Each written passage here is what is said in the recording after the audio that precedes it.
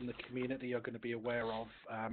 Howard's been around the BizTalk space for a long time now, and of particular interest is Howard's experience in HL7. I've seen Howard sort of talk and blog about that a few times in the past. So back at the Integrator Summit, when I was trying to reach out to find people who would potentially present, Howard was really keen to sort of share some of his experience, and in particular about HL7 FHIR, which is one of the newer things in the healthcare space. So hopefully that's going to be an area of interest to all of us. Just before we get into the presentation, just really want to do a shout out about a couple of things. So firstly, the Biz Tournament, and that's 1 week closer to the summit now. So if you like the content of Integration Monday and you can get to London on the 13th and 14th of April, then there's a couple of days worth of really good content. And a lot of the sessions we're doing on Integration Monday are leading up to that event.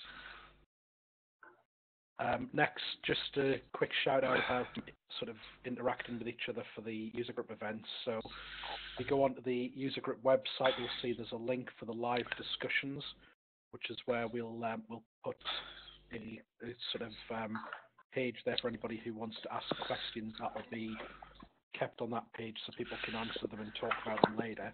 We also have the chat window for Join Me, so if you pop any questions in there as well, and at the end of this session, Howard will have a quick look through and just check what people are asking, and I'll try and copy any questions off the chat in the website later. Otherwise, just the normal stuff around Twitter hashtags, the Integration Monday, what anyone wants to talk about stuff later on. And I guess finally, just a list of the upcoming events. Next week we've got Ramrad, Datasoft, who's going to be talking about another angle on healthcare integration, which should follow on quite nicely from this week's session. And then we've got Sammy, Tommaso, Dan, and Nino lined up for the next few weeks. And that should take us up to the summit in London, at which we're going to release a whole load of new sessions that will follow on from that. So at this point, firstly, thanks to Howard for offering to present, and I'm going to pass over to him now so he can continue the presentation.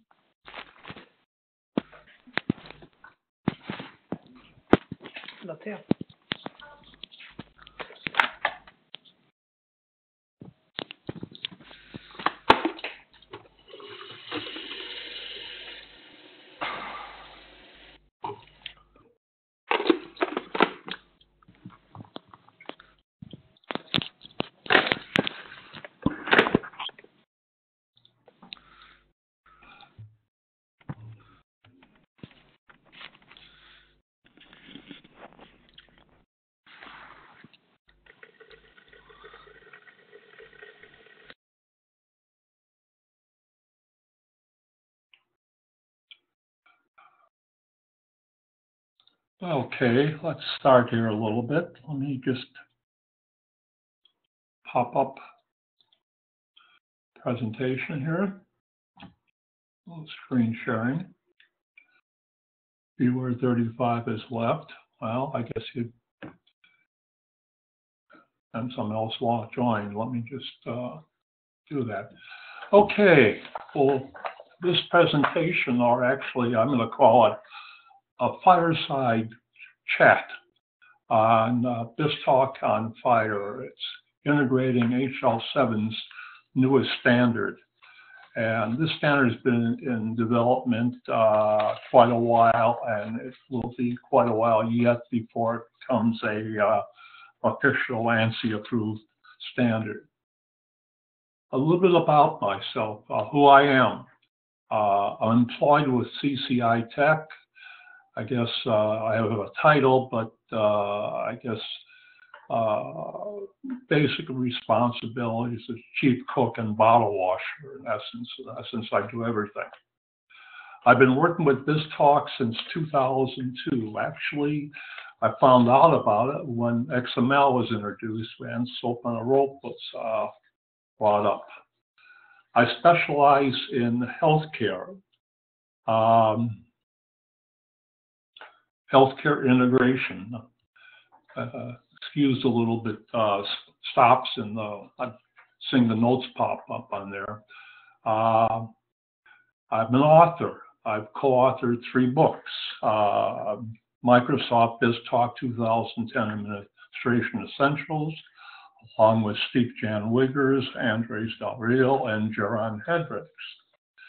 Also, the Microsoft BizTalk ESB Toolkit, again, co-authored with Andres Del Rio. And my latest book is HL7 for BizTalk, co-authored with Likis Baharde. Also, let's see, I'm certified with BizTalk 2010, and I've been in MCP since actually 1999. If anybody needs help with Win95, I'm the person to see. I'm a TechNet Wiki contributor. I also publish and edit 2 newspapers, Healthcare Integration Daily and Microsoft Healthcare Integration Weekly. I was an avid blogger, but been very lax lately. Sometimes you get writer's block or someone beat me to the punch on something. I'm also a gold member of the HL7 organization, and again, a lot of the information we'll be presenting is from that organization. I'm a participating member of the HL7 FHIR work group, also a developer on the work group of HL7, and some have considered me an HL7 for BizTalk guru. Now here's something to think about. Someone once asked me why I have 2 phones. I have a Windows phone and an iPhone 6. And I replied, well, I have 2 hands. I have 2 ears. I actually have 2 brains, a left brain and a right brain. And guess which phone belongs to each brain? It's something to think about. And, well, again, one of the biggest issues is with me, well, come on, there we go. Well, back we go. Part of the animation didn't come up. I have a very dry sense of humor. That's supposed to show up in here, but I guess I'm not perfect yet, so I miscued that one. We're going to talk about today, as the agenda, we're going to talk about what is FHIR. We're going to do quite a bit of this talk and diving, sort of a deep dive into FHIR and what it's all about, how it's designed, what it's used for, pretty much the specifics in there. We will get into FHIR schemas. We'll take a look at the FHIR schemas that are provided by HL7 and basically work beautifully inside BizTalk. We'll also discover what problems does FHIR solve and how we can basically use those problems for problem solving now. We'll take a look at a patient resource within FHIR. We will talk about what FHIR does for BizTalk and touch on basically FHIR and Azure. What is FHIR? Well, FHIR is, again, the HL7 organization is developing a new standard. It's Fast Health Interoperable Resources. It's commonly known as FHIR and pronounced FHIR. It's the next generation standards framework and combines the best features of HL7 version 2, version 3, and the CDA product lines. I'm assuming everybody's familiar with these lines. I'm not going to be able to go in depth and go backwards in history to provide you that information. But FHIR will leverage the latest web standards and apply a tight focus on implementability. This is really critical.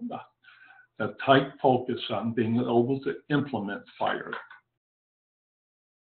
What is FHIR? Well, let's take a look at resources.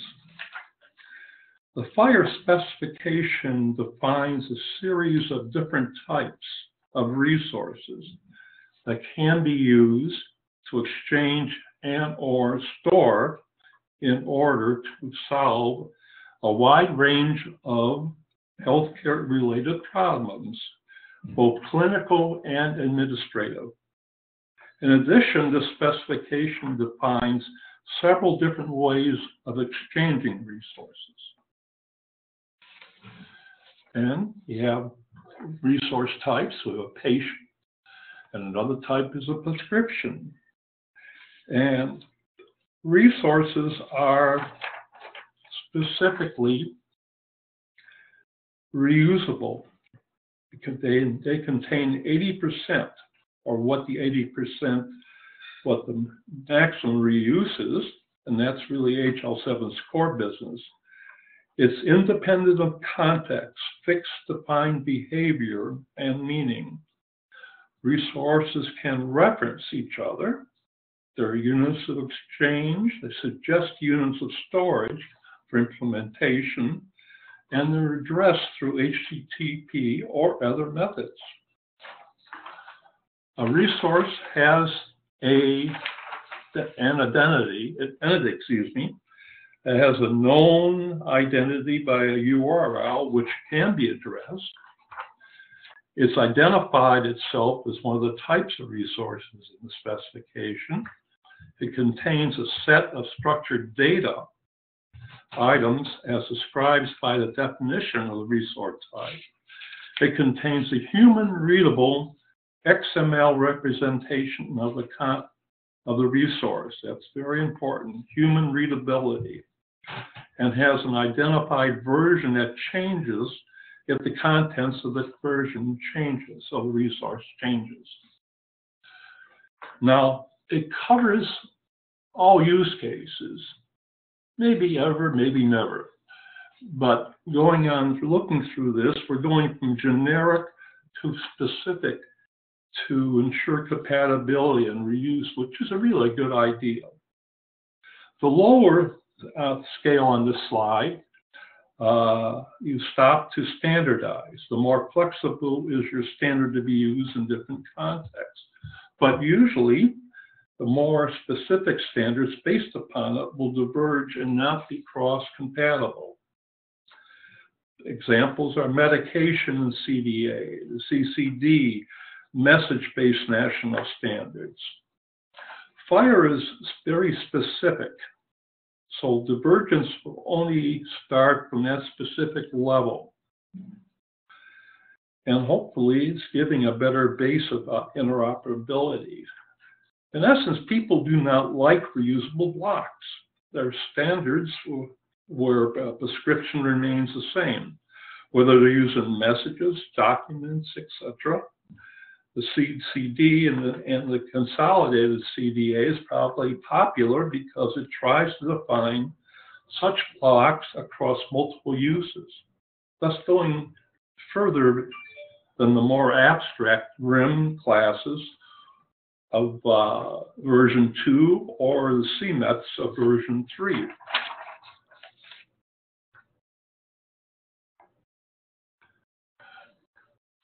The 80-20 rule.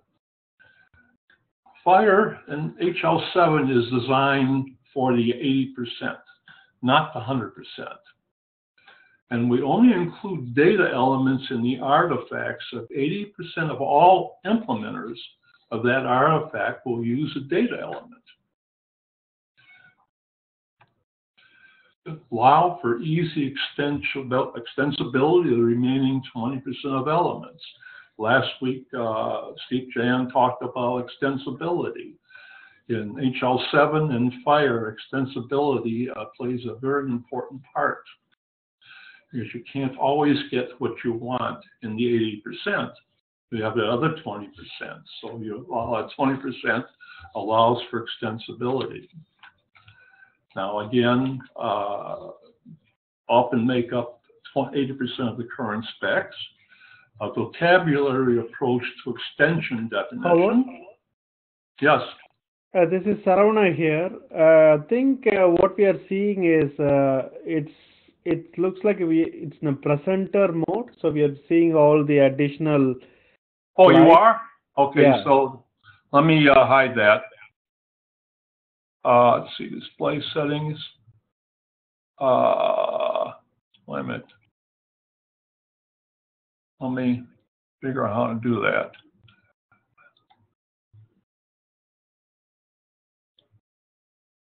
Oh, that's not it.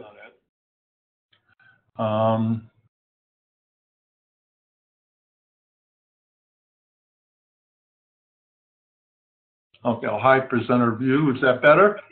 No, I think we are seeing the PPT now. So if you click on slideshow, let's see how it goes. Yeah, okay. I'm trying to project on a different monitor. Maybe that's the problem. Yeah, maybe, yeah. Yeah, let me move this down to come back off of this to a different monitor. I figure out how to do it.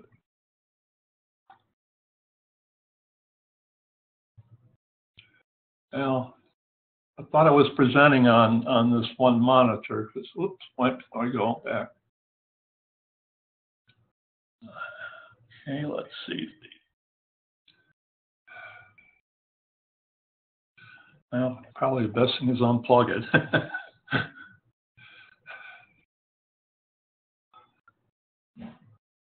Okay, we'll move down here.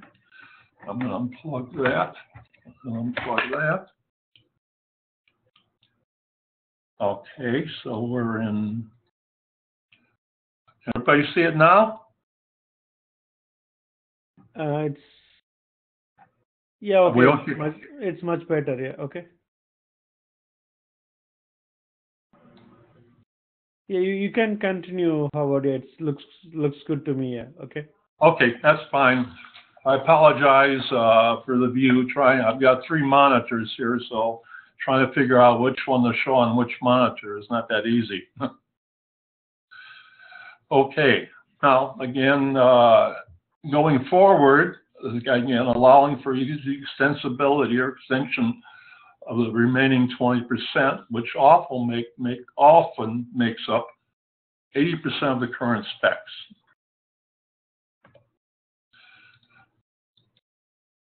Vocabulary approach to extension definition.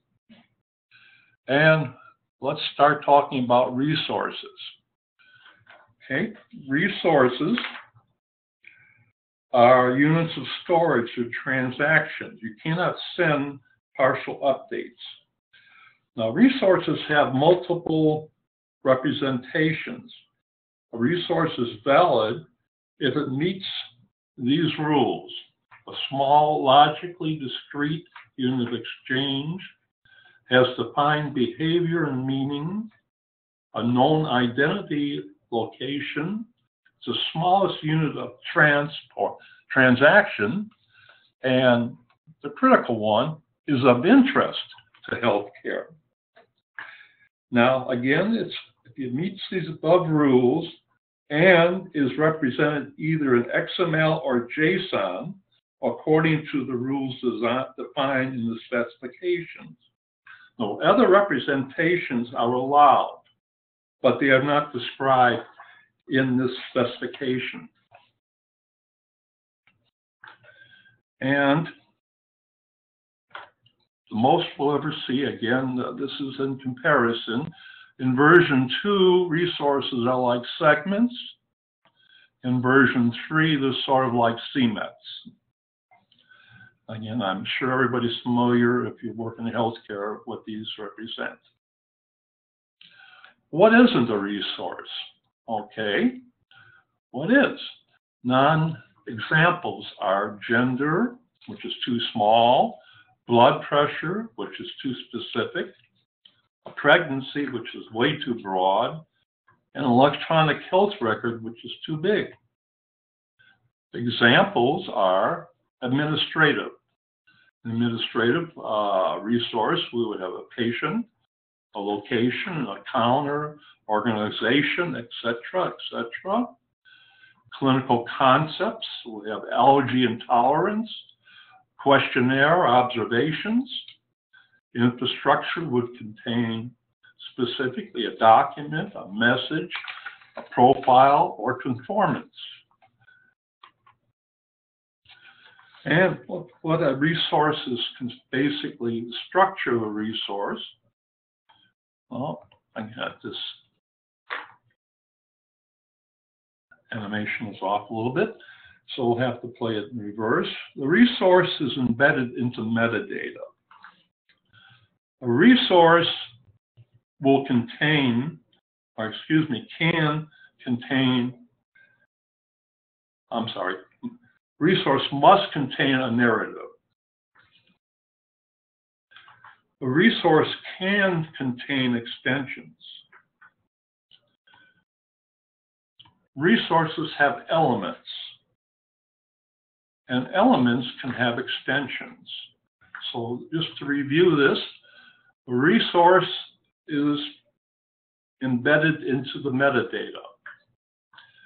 And specifically, let's say the header of the message, the overall scope of the message.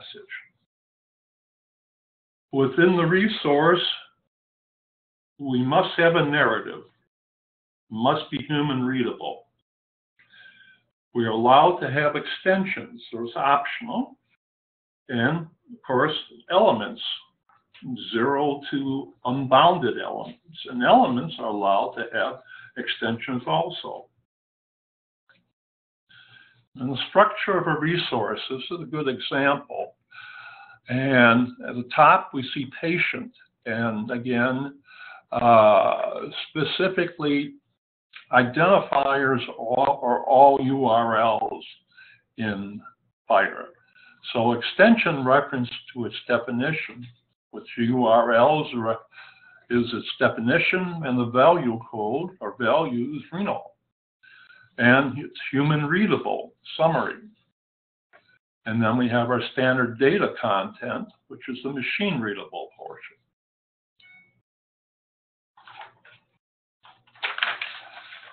Again, human readable. The CDA taught HL7 a very important lesson. Even if the computers don't understand 99% of what you are seeing, that's okay. That really is. If they can properly render it to a human clinician.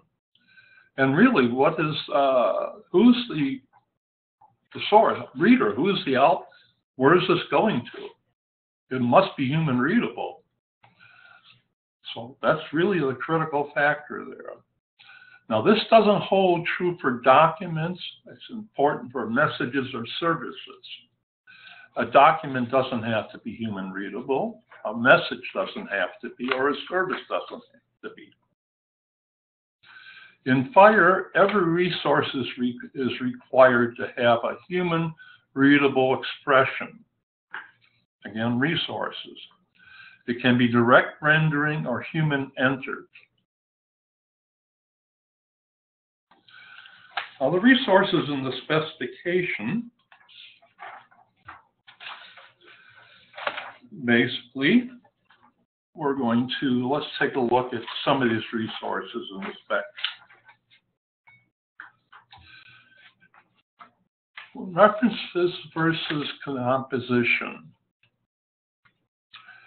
References are in between resources. They have no context conduction across references. There's very safe retrieval of individual resources. Composition is within a resource. Components have no meaning outside the resource, no identity, no separate access path, except through the resource. A diagnostic report is basically, this is a reference. And in this reference, basically, we have a reference is not a business key. It's not the patient ID. It's a REST URI. And it refers to, there's no referential integrity references. They're just URLs. Here's an example, another part of my diagnostic report in XML. Again, we have a status. We have it issued. And if you know look at the timestamp there, specifically, FHIR requires the time zone value. Again, the reason for this is because a patient can, or its data, a patient's information can be stored in multiple time zones, or can be gathered at different times in different time zones. So it's critical to have the complete date time stamped within there. Now here we have a subject, we have a reference, which is a patient 2. We reference an organization. We display it. We have a system identifier. Again, the system is the URL and the value within that URL. Now, basically, resources are not hierarchy. As you see here, a patient, episode, visit, observation, or order. A resource is not an electronic version of a patient file. A resource is basically a part of the whole. It's a separate entity in itself. And looking again at the composition of a resource, a medication dispense resource, and again, we can see a substitution, a dispensers, and dosage. This is a resource route, the medication dispense. The resource component is dispensing of that resource. And specifically, the elements are simple and complex. They can be repeating, as codable concept you see here.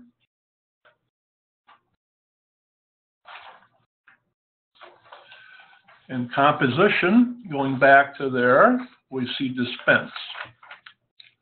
And we see a status, which again, there's various status identifiers, again, enumeration for that.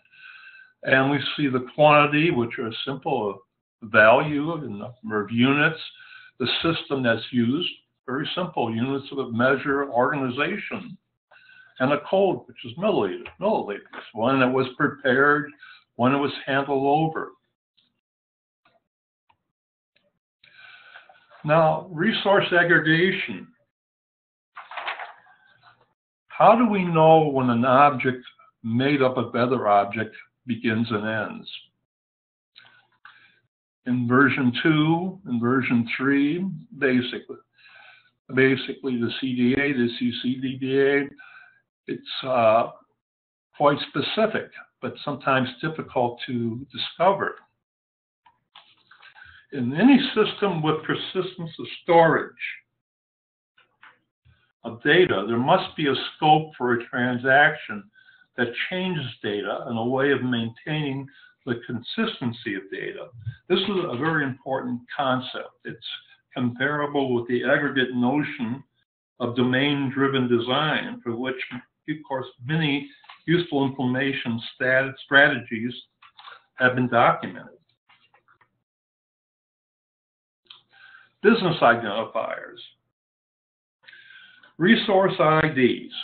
Resource IDs equal URLs. They're infrastructure IDs, and they actually differ from business identifiers. Many resources will also contain or have business identifiers that are explicitly modeled, like patient.identifier, and even have more than one identifier, like patient.identifier.identifier2, and such like that. Business identifiers are completely separate from the technical resource IDs. The technical resource IDs are basically GUIDs.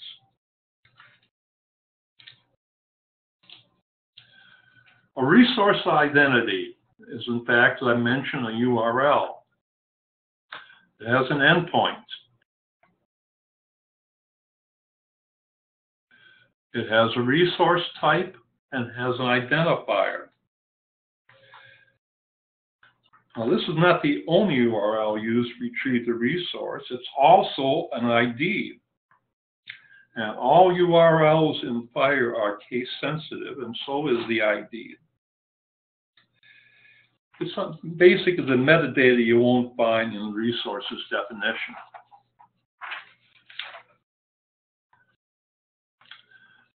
Resource metadata. Mickey Rodent in Orlando. I wonder about that one. We're looking at here basically resource metadata. This is behind the scenes, basically behind the resource. So the resource identities, which again is using FHIR patient and then a patient identifier, and the patient identifier with the history and maybe history for, last updated date, and of course tags and tag profiles. This all make up the resource metadata. The current resource list, now this list is the one that's currently under basically development. It's actually part of the DSTU2, which is going to be voted upon at the next working group meeting in May in Paris. As you can see, there's quite a bit of resources, and resources are added, and specifically, there's additional ones that are not listed in this, but they're currently under discussion, under build. Now, again, we have clinical, which is has general, as a data collection, care and plan, medication, immunization, and nutrition, diagnostics, administration.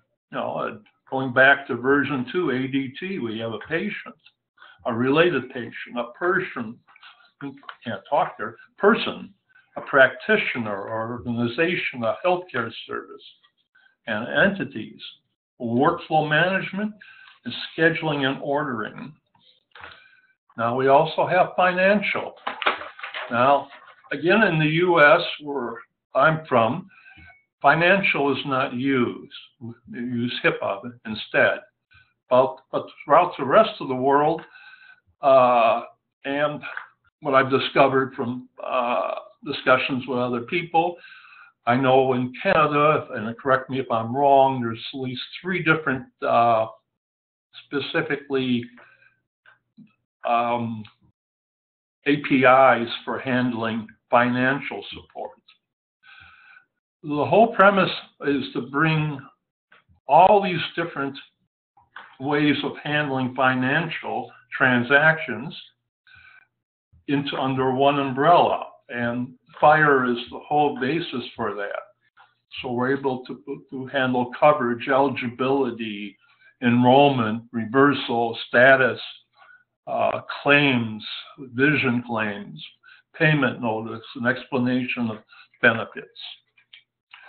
We also have infrastructure support for media, basic, providence, security events, lists, message header are part of the exchange and documents and structure, a bundle. And a bundle is basically a bundle of FHIR messages, of JSON or XML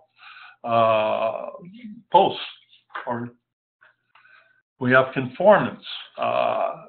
Servers specifically will publish a conformance document, and that document is searchable, and it describes what that server conforms to, what it basically will do, what it can't do, what it contains, and how to access that server.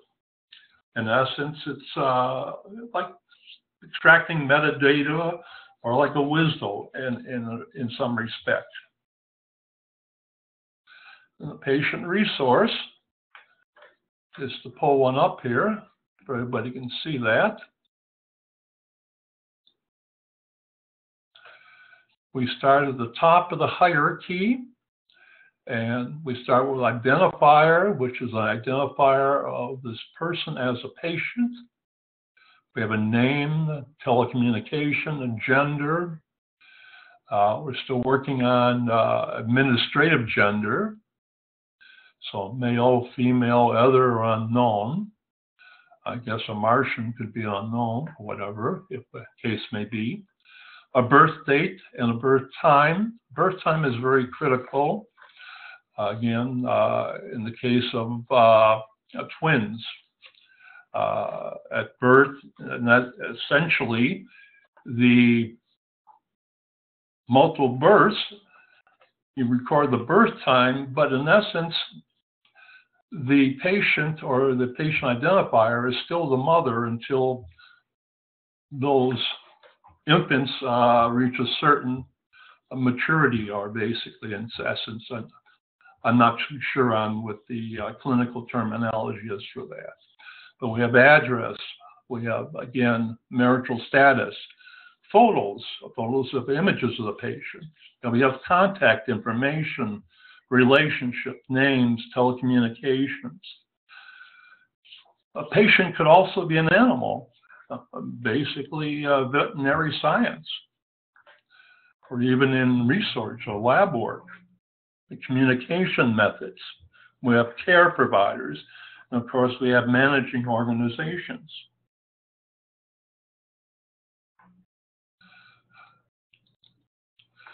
And a patient resource, looking at it, we look at an XML template and a JSON template side by side. You can see they're very compatible, basically, and somewhat easier to understand. We have the cardinality identifier, a little detail about it, and they're interchangeable. So, in essence, we can receive a JSON message or an XML message, and they're basically handled and processed the same way. Of course, now underlying each, we have the UML diagram, if you want to get deep down and technical about it. A message header text. This is like an example. And let's take a look at this so I don't know why it's showing up as a Python language, but this is a little plugin I found for PowerPoint. We have a message header. We have a div here, so we have plain text available for that. Identifier, timestamp, code value, response, source, the destination, and the author, and specifically data, what we're referencing in this particular message. The patient resource example, human readable. This is a narrative or a resource. This is something that, again, the machine is not interested in, but the clinician, the doctor, the laboratory, the patient themselves is very much interested in knowing and reading. And again, we have a patient resource example. We have text, basically, which is human readable. Identifiers, again, this is a system value. That's a static value, or a label, start date display name, identifier. We have a name, again, it's official name, and the family, a given, you have two given values because you can have two parts to the first name. There's also a middle name, middle initial available. Then we have a name, a usual, like to be called Jim. Telecommunication. So value is home. And the system, and again, use value, but telecommunication, well, I guess, here we go. I apologize. We have home communication details aren't known, but we have a use of home. We have a birth date value, and we want to know if the patient is deceased. We have an address type, postal code. And as you can see, it's very easy to read. It's very simple. And not as complex as working with version 2 or version 3. There we go. Extensibility. This head is very extensible, I guess, in this respect. So let me get to my notes.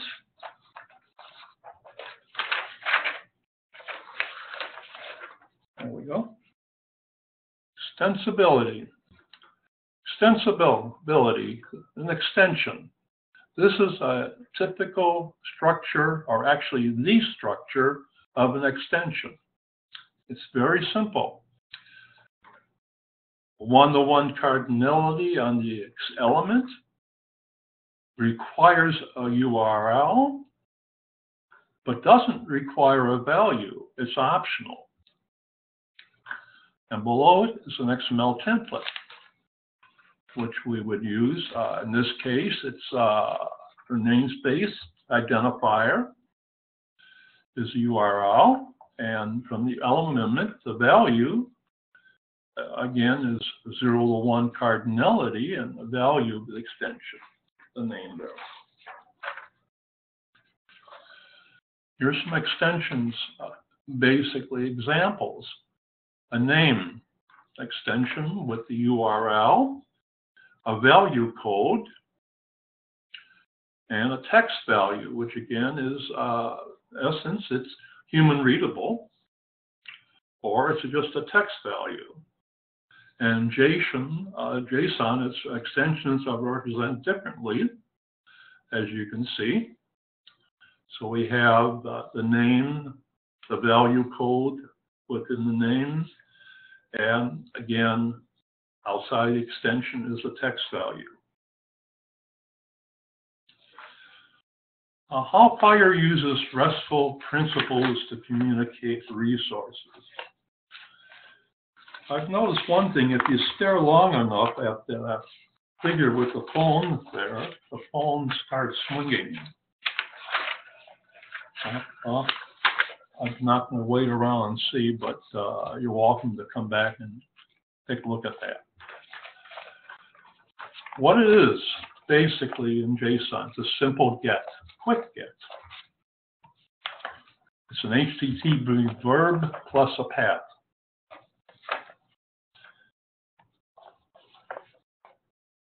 It's UTF encoded. Now, of course, this presents a problem from some systems, but biztalk can accept a UTF encoded message and handle it properly. Again, a lot of coded systems, they have more of an issue of translating it or handling it that way. And of course, you can see the byte order mark, which we need to take care of.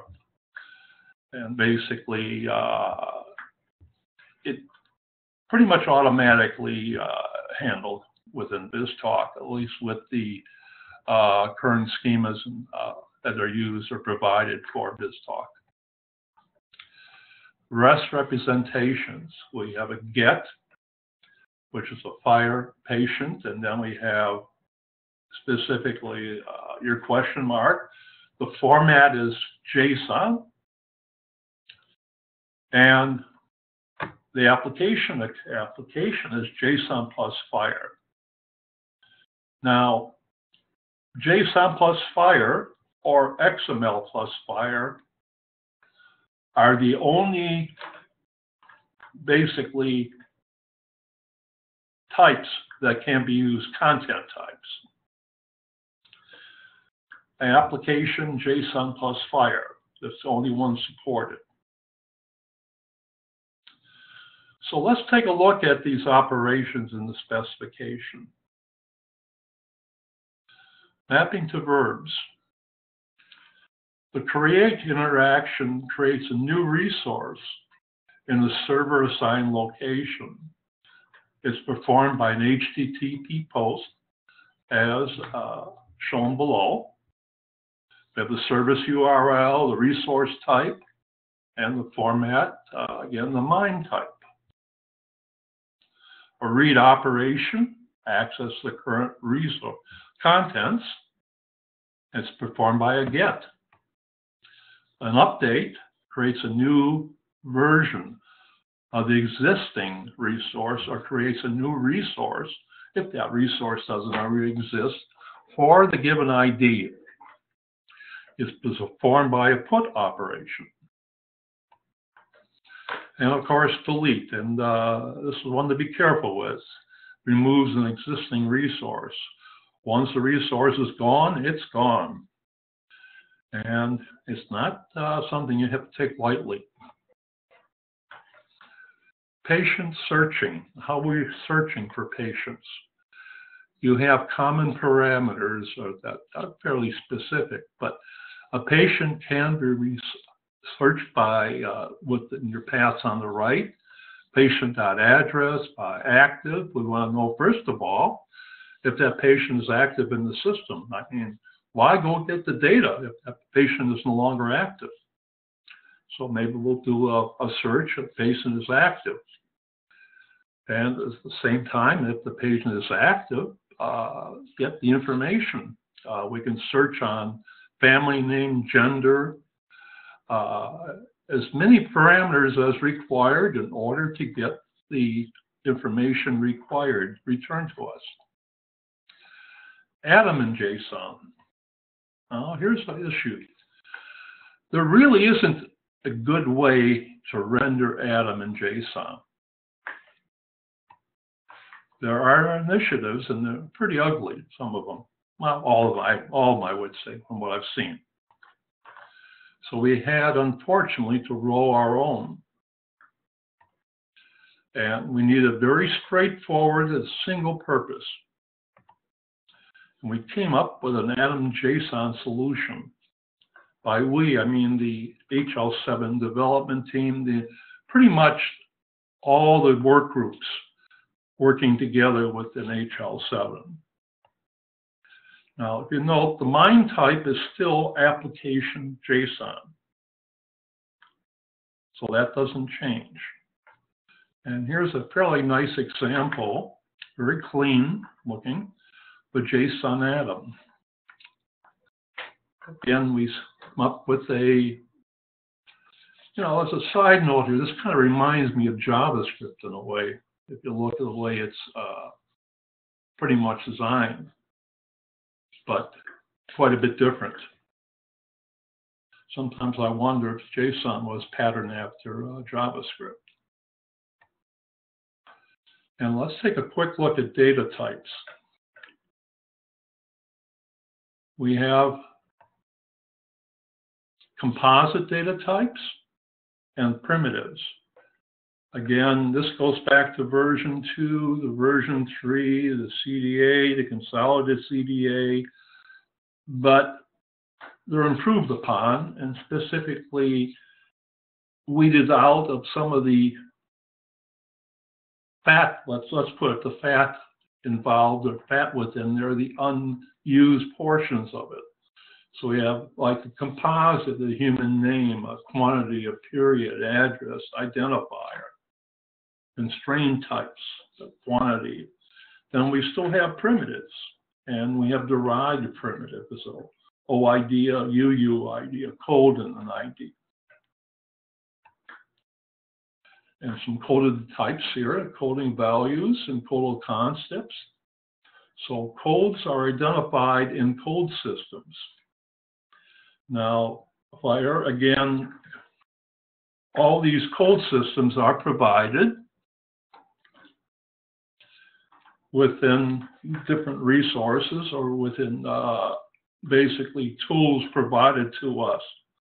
So we can easily extract that system value and the code value to generate our outbound messages.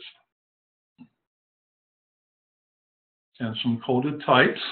When used in a resource, again, the modelers included bindings, not like we have in biztalk.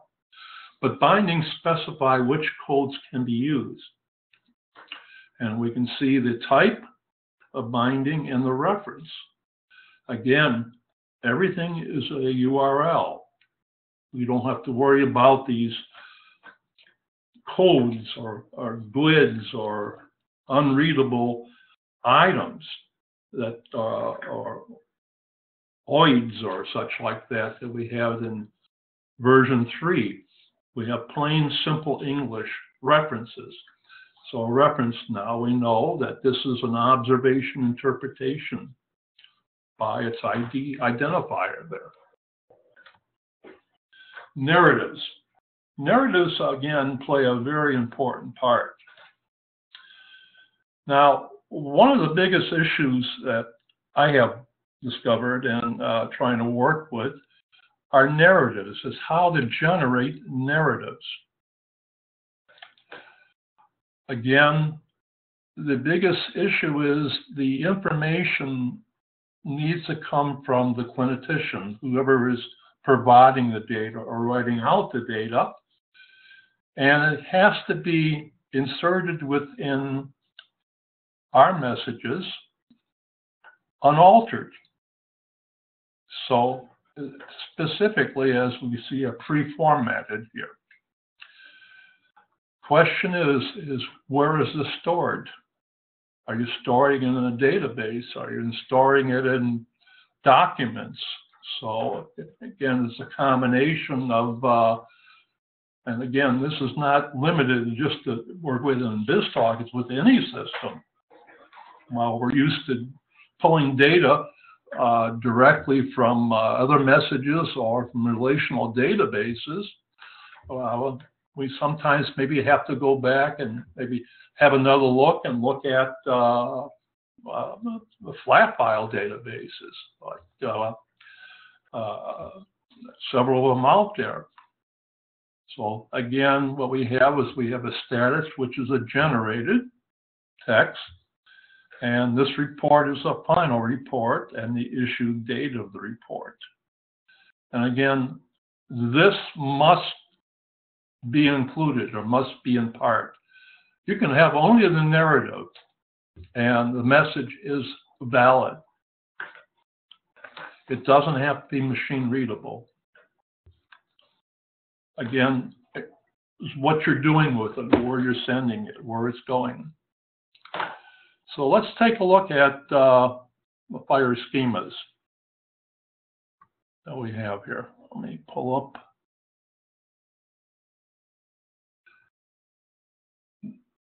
I pulled the FHIR schemas, and they're all available for download. There's no cost. They're easy to access on the FHIR site. And I'm just going to pull up or open up a FHIR Atom schema. In essence, this is a feed. Now it's identified. We have room for signature, object key information for specific security reasons. We have a title, which again could be anything. We need to know if it's updated as attribute. We have an ID. We have a link. An author, again, very information. Category. Entry. Within the entry now, we have, again, title, link, author, category, but we have content. And all the FHIR schemas that you see in the project make up the Atom feed, basically. Now, they're not all required. You can have none.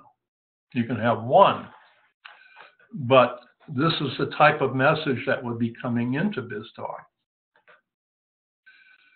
or basically that we get in a response coming back from a FHIR server or from another source. Let's take a closer look at our one resource. And again, I shouldn't say resource, these are schemas. Schemas are not resources. They're derived from resources. Let's just take a look at the patient. Patient there we go. I hope everybody can see the small print on here. So a patient consists of an identifier. Then we have sequences that allowable extensions. We have an extension, a modifier extension. Again, these are all optional. But what we're after is the last sequence here and what it contains. We have an identifier, we have a sequence. Here's a name. Within the name, an identifier, but we can also have an extension. So what's the use of the name? And what's nice about it, all we need is an identifier and a value. We don't need all these old codes that we had to deal with in version 3 or the CDA or going backwards. And just a little side note, FHIR is backwards compatible. And it does map very nicely to version 2X, version 3, or specifically any of the FHIR, or rather HL7, the standards. A text, again, this would be the text value.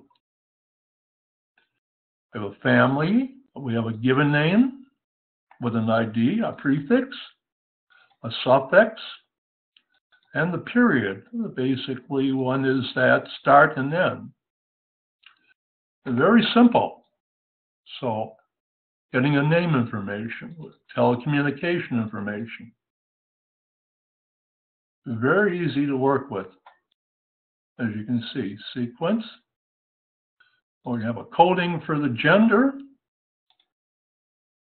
And just plain text. Just spell it out. Birth date, values. When deceased, an address, use, county, state, period, everything that we need, marital status, text or a coding value, which would have specifically more information. Choice, we have multiple births or the number of births. Photos, contact information, animal, communications, care provider, managing organization, a link, want to link to specific information, and most important, is it active? It's a Boolean value, something to check first. And again, this can all be handled within basically a query operation to a FHIR server or to another system. Now, besides patient, we can have other, let's say, we want the family history. So, coming back to family history here, we have identifier, subject, reference and display values, any notes, and the relationship. Again, everything is well documented within the schemas. Makes it very easy to work with.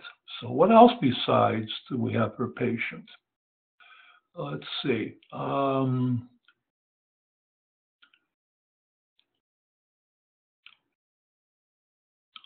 Let's see. Oh, related persons. Everybody has relations, one type or another. So we need to know if we have a related person. A patient could be also related. What relationship, the name, telecommunication, even a photo. FHIR also supports the use of media,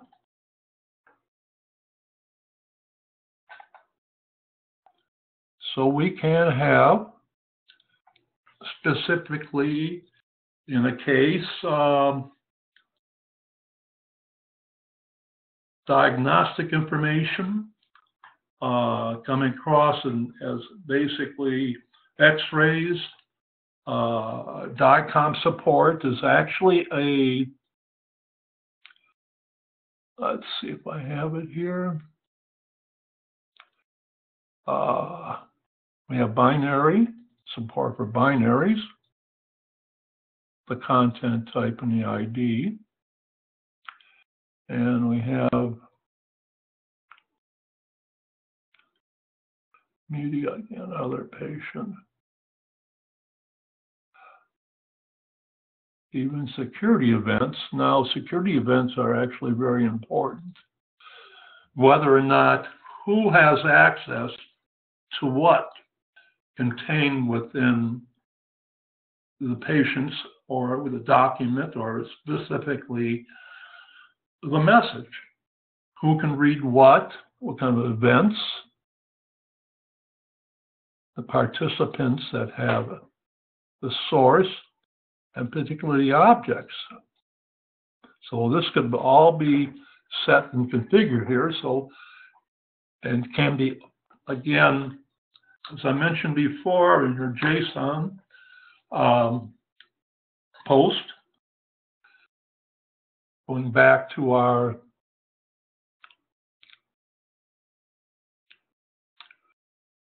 Atom, excuse me, not JSON, but our Atom. This is a single, so just put single feed. In our feed, we can have multiple, one or more of each, and specifically it supports everything that's available in the current version of this, and as we go forward within FHIR, we'll be adding more to it. Now, let me just go back to the slide presentation. And we just took a look at schemas. This is so much easier to do on 2 monitors than 3, but now I gotta wing it because I can't see my notes anymore. But I know pretty much all of this by heart. So the FHIR HL7 family in FHIR, what problems does it solve? Well, in version 2 and FHIR, we have similarities. In version 2, it's built around reusable chunks of data that has strong forward-back compatibility, rules, and extensibility mechanism. But in FHIR now, the difference is each chunk, resource, is independently addressable. And you saw that chunk or a resource as it is used within BizTalk, schema is independent. It's more than a message. It's human readable is required. Extensions don't collide. You're not going to have the same duplications. They're discoverable. They're versionable. They're modern tools and skills, and instances are very easier to read and has a lighter spec. In version 3 was based upon the RIM vocabularies and the ISO data type foundations, and of course supported XML syntax. The FHIR differences, there are simpler models and syntax. The reference model is hidden. We don't have to worry about that.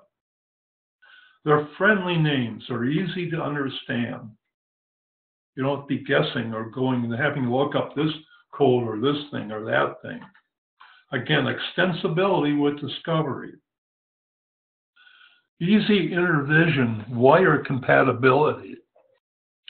And messages, documents, etc. Everything uses the same syntax. Of course, we have JSON syntax. The CDA in FHIR. Now, the CDA provided support for profiling for specific use cases. Human readability is minimum for some operability. Provided APIs, validation tooling, and profiling, and it's very similar to version 3. The FHIR differences, in comparison, you can use it right out of the box, and no templates required. It's not restricted to just documents. Implemented tooling is generated with the spec. And again, version 3 on the prior slide, you can go back to that for the comparison. Now let's take a look at the patient resource, which we actually did. I kind of jumped ahead, but we're going to go back in here. And we'll skip it. I guess time-wise, I'm kind of running over, but maybe I can steal some of the time that Steve Jan left from last week, and hopefully no one will bail out on me. I have a little quiz here. How can we use FHIR now? Let's see, map, personal health record. Uses a canonical scheme. Let's see if that is right. Oh, that's wrong. Let's see, a little bit hint here. Common scenarios. Multiple days. Again. I know. All the above. God, I just passed the test. Something to figure out. Future directions, FHIR in Azure. I've been working with FHIR for, I guess, pretty much in depth for, let's say, more than a year and a half now. I've attended 3 Connect-Ons, which are held at HL7 meetings. I guess myself and my co-author, Vikas, were at the first meeting, and we actually were able to complete a biztalk application that was able to get patient information from a FHIR server, bring it into biztalk, split it up, and push it to multiple databases. Also, we're able to combine kind of slicing and dicing resources or messages, and again, send that message out back to the FHIR server. We did this in under 3 hours. So it gives you an idea of how easy it is to work with. Again, it depends upon your capability level.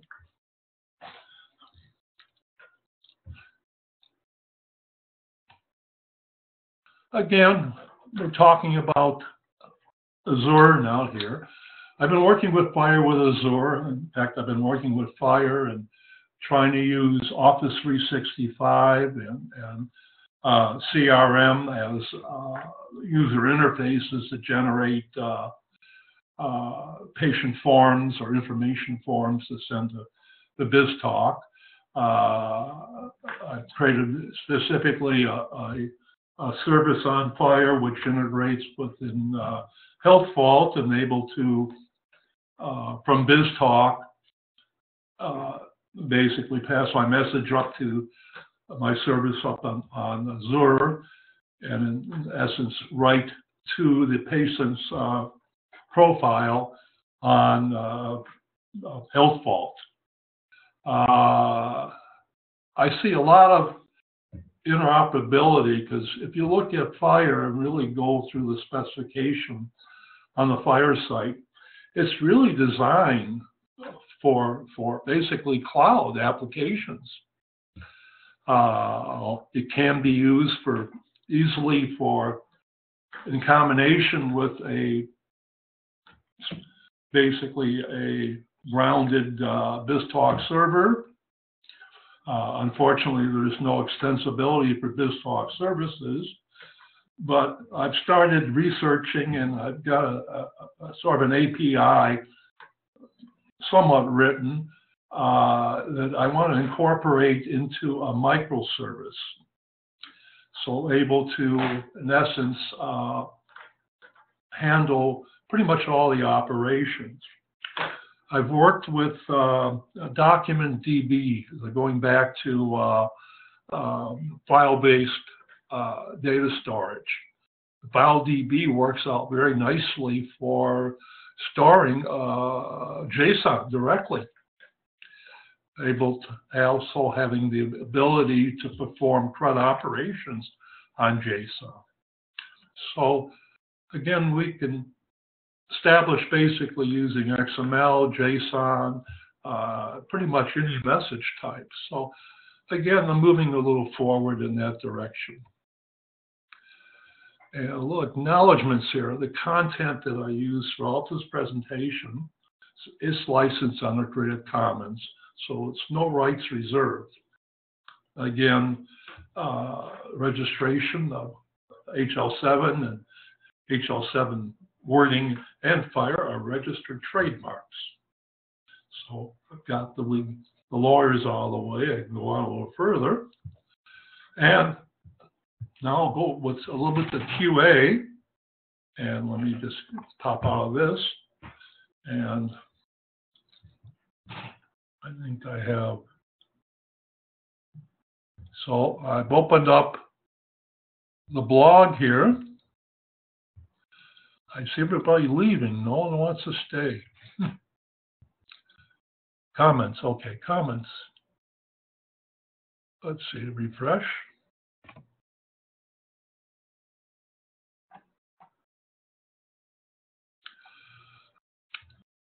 Okay, we'll start at an hour ago. Share the link. Okay, I'll share the link. Okay, thanks. Okay. More general question from Steve Chan. How does HL7 FHIR relate to other standards like Swift and Rosenet? The other standards have a similar extensibility or something that resembles FHIR. I've worked a little bit with Swift. I haven't worked with Rosenet, and to be honest with you, I really don't know. But it's a good question, and it deserves an answer. So I'm going to hold off and probably going to answer it, provide you an answer on my blog once I'm able to do a valid comparison.